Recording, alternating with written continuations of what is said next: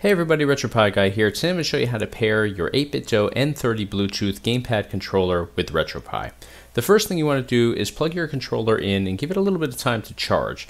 It will likely power on right out of the box, however they typically don't come fully charged, so it's always a good idea to give them a little bit of time to charge up before pairing them with your system. There's nothing more frustrating than having your battery crap out on you in the middle of setting up a new controller.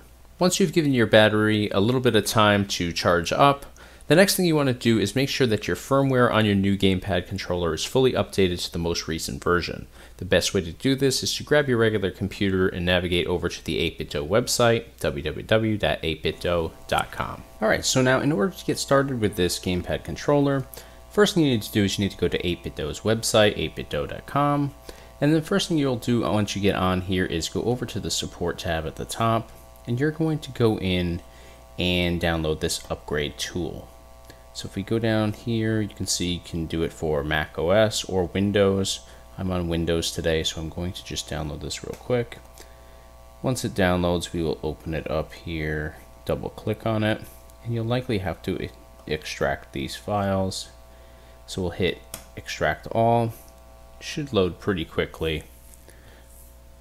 And if you already have an 8BitDo controller, you probably already have this installed on your computer from when you went in and did this with the previous controller. So you can go ahead and just open that back up once you connect your new N30 into the USB port on your computer. You can go through this update process. It's very simple. So this already downloaded, you can see it's right here. So we're just going to double click on the 8BitDo firmware updater. So once you open this up, you're going to then plug in your 8BitDo N30 gamepad controller into the USB port on your computer. And once you do, you'll see that it populates right down here. So we're just going to hit the firmware update. It's going to lay out the different versions that are out here. You can see this is version 6.10, version 6.14. So we will go down to the bottom here, and you can see it says will update firmware from v6.14 to v6.14. That just means that it's already updated. I just got this. It's a fairly new controller, so depending on when you view this video, they might have some new firmware available, by the time you go in and do this. So it's just good practice to get in the habit of just going through here. I'm going to hit update. It's going to go really quickly here because obviously we're already on that same version, so it is not 100% necessary, but again, like I said, good practice to go in and just make sure that everything is 100% updated. It only takes a couple seconds to do this. So it says success, fully updated. We can just hit success there. We'll X out. We're able to now unplug the gamepad controller from our computer, and we will get into RetroPie now. Alright, so in order to pair our 8BitDo N30 gamepad controller with RetroPie, we need to go into our configuration settings. So for today's demo, we're going to be using the RetroPie Guy 512GB game collection card with over 15,240 retro video games included on it. So depending on which image or card you're using, this may look a little bit different, but every RetroPie card is going to have configuration settings on here. Typically, it's going to have either a Raspberry Pi or RetroPie logo on it. In this case, we have both. So you're going to go into your configuration settings here, and you're going to jump into Bluetooth. So we'll wait a couple seconds for this to load in. And then you'll see at the top, our first option is pair and connect to Bluetooth device. So this is where we're going to turn on our gamepad controller. In order to do that, just tap the start button, and you'll see that this blue light comes on at the top. Since it's not already paired, it'll be flashing. So now we're going to hold our select button for 3 seconds on here, and you'll notice it'll start to flicker right there. So now we can go ahead and hit that pair and connect to Bluetooth device option on RetroPie, and you'll see that it says searching. So we'll give this a few seconds for both of these to make their connection. And you'll see that on our screen we have this Pro controller that is the correct device. So we'll go ahead and select that, and that'll say please choose a security mode. Try the first one, then the second if that fails. So we're going to do exactly that. We'll tap this first option, and we'll see if this works. It does. So if we go to our D-pad here and we just go down, you can see that we're able to navigate through these selections. Now we don't have this mapped yet, but we are able to just navigate up and down with selections like this. So we'll go over to cancel, and we will jump out of this page. So now we're going to go into our main menu in order to configure and map our gamepad controller. So hit the start button, you'll jump into the main menu here, and now we're going to go down to configure input and select that option. It'll say, are you sure you want to configure input? We'll go ahead and select yes.